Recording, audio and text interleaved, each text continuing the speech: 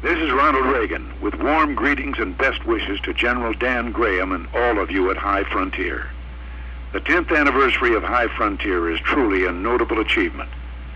As you know, Dan, you and I were discussing missile defense before you set up High Frontier in September of 1981. Remember that famous debate in February 1980 in Nashua, New Hampshire, when you briefed me on your concept of a missile shield to protect our nation? It was exceedingly important. Dick Allen was there. He said, "We've just seen history made." You and a small group of dedicated, determined people helped us move the SDI concept over all the roadblocks put up by certain people. It wasn't easy, but we did it. Remember the 1983 speech?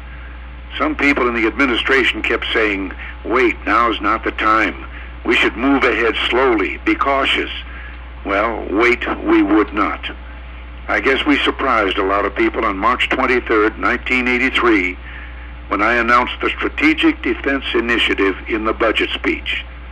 Yes, we recognized it was a formidable technical task for the scientific community to turn their great talents now to the cause of mankind and world peace. But we believed then, and we believe now, that it would be better to save lives than to avenge them. Now it's 1991.